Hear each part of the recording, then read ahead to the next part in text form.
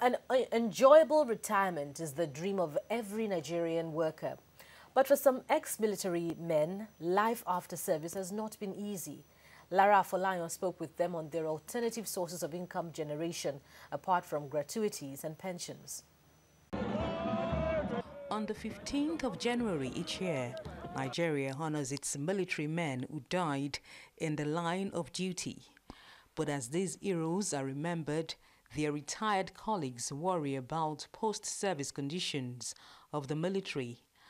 A number of these old soldiers, as they're fondly called, once slept on the streets of Abuja, just outside the defense headquarters, in protest of unpaid entitlements. Francis Ofodile retired from the Nigerian Army 10 years ago. He says his gratuity was not fully paid and there are issues with his pension till date. The administration, in conjunction with its partners in this cause, NEPAS, intends to achieve the following targets of objectives in 2019 and to advance in a geometric progression of minimum 100% of the next 5 years. Empowerment, that's 500,000 vets to be empowered by NEPAS, 2,000 persons, vets and other Nigerians. Support the widows, 3,000, sorry. Support the children, 3,000. Support to super-aged, 2,000. Adegboyega is also an old soldier who laments the plight of ex-servicemen like him. I remember what it took me. I retired, my last unit was in Lokoja. I had to come up to Abuja, to be running around the pension office here in Abuja. By the time we finished, it was a paltry sum of money that I got. Then a year or two into my retirement, I learned that in the Nigerian Army, the armed forces have been removed from the PFA. So the question now was, what happened? The money, my money with PFA, what has become of it?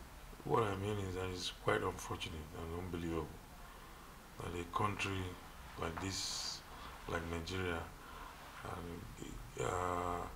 bearing in mind what a lot of people claim that the military is, they now find out a situation where people who dedicated their life, the impression they are creating is that it's a wrong choice going to the army, going to serving in the military.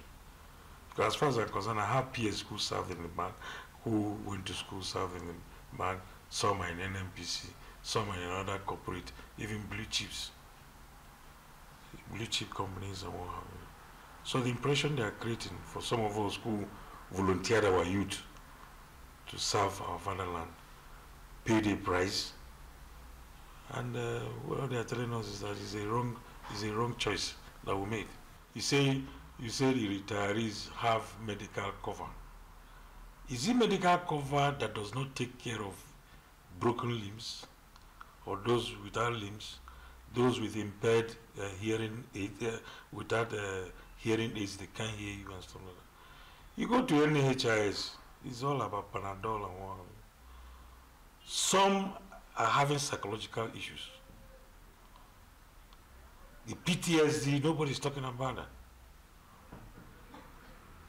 Those who fought in Liberia, Sierra Leone, Bakassi, and currently in Northeast. Nobody's talking about that. It's not about physical wound alone. There are military families that are disjointed. The Nigerian Legion was established to cater for the welfare of retired military men. Among its objectives is to help ex-servicemen establish and run agro-based industries in any part of the Federation.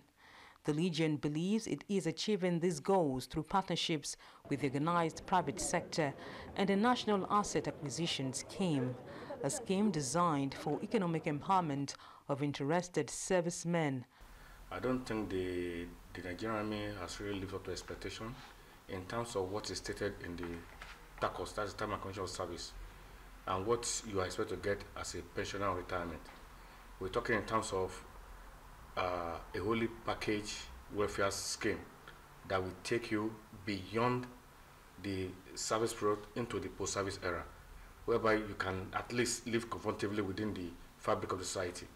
These ex-military men do not agree with the Legion's claims and have chosen not to depend on it for empowerment.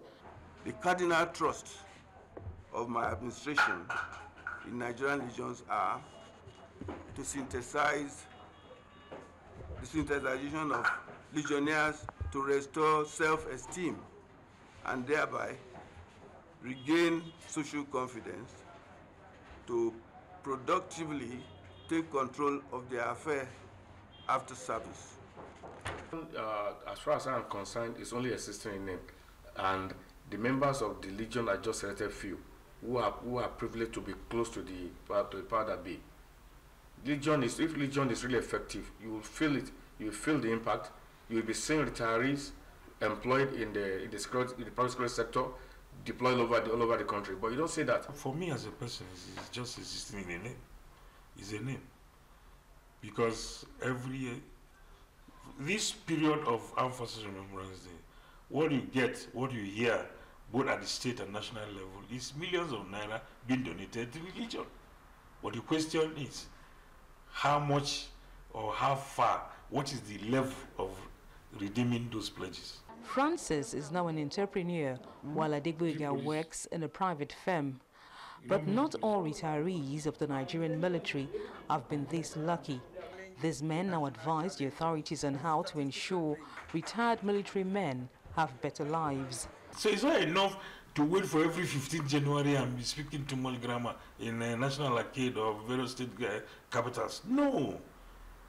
There should be some deliberate laid-down policies.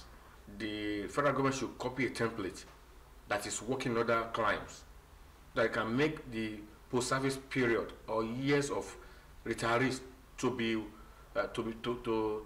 highly improved on, and they will make those people who are looking at retirees who have served their country gallantly, those of them who are still growing, the youth, when they see them living in their post-service life, they will be envious of them, they will have that will, and that's what they want to serve the country.